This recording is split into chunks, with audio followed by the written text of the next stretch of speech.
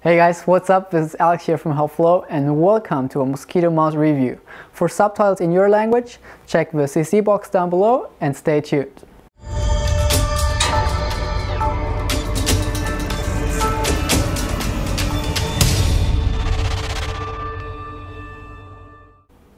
So I'm the type of person who really likes summer, and I really like it if it's warm outside, if it's 30 degrees outside, that's just fine with me.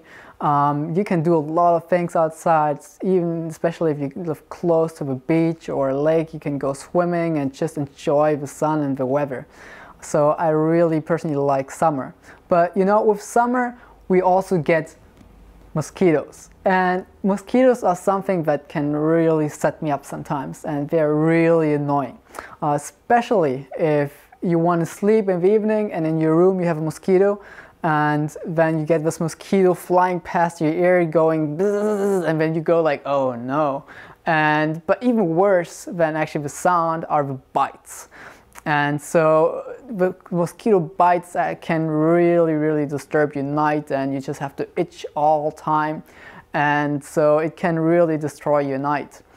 So if you're also this kind of person who can't stand mosquitoes, I've got a really cool solution for you. And this solution is called Mosquito Mouse.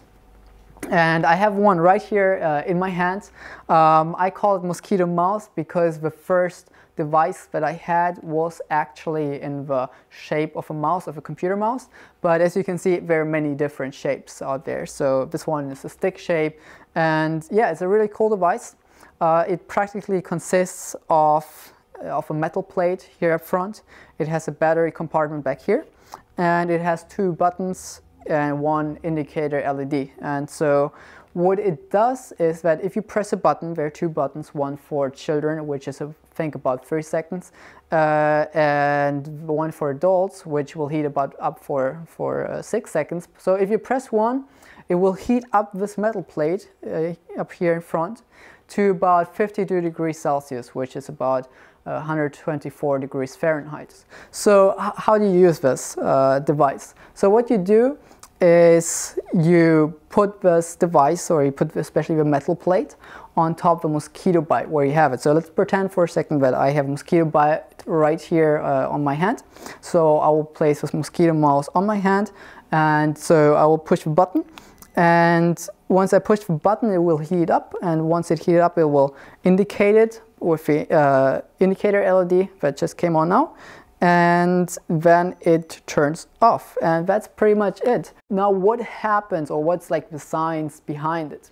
So what happens, that's really interesting, is that the heat from the metal plate will be conducted to your skin.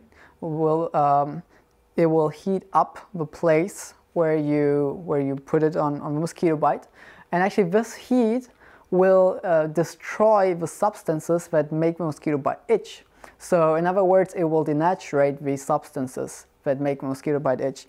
And you're wondering maybe, why aren't you get burned, or isn't that hot, or isn't it uncomfortable? So it is a bit uncomfortable. It takes a little bit of discipline to actually keep it on your skin and not to remove it.